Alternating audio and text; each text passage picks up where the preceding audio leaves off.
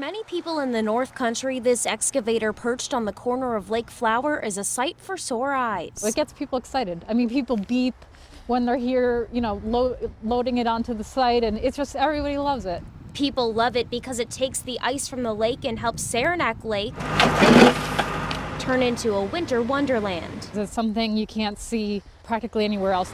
Each year, the carnival boasts an impressive ice castle, drawing people from all over into the tiny town for an annual dose of winter fun. We're kind of doing our own thing, and I think that's why so many people come out to see it. Colleen O'Neill, who's on the Winter Carnival Committee, says the castle is one of her favorite attractions. It's amazing what they can do in a short period of time. By this time next week, officials say the ice from Lake Flower will be cut, cubed, and put right over here where the ice castle will be built. And officials say you can definitely expect it to fit into this year's theme. The Ice Palace builders will, whether it be the architecture of the palace, they'll put that with the theme. And with the 2016 Winter Carnival's theme of superheroes and villains, O'Neill says people can expect to see new events, including a slight twist on a Winter Carnival classic.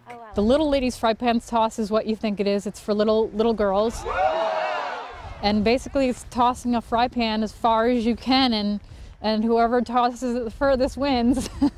And while O'Neill and many others are looking forward to the kickoff early next month, she says she can't wait to break the ice on this year's castle creation. In Saranac Lake, Liz Streppa, WPTZ News Channel 5.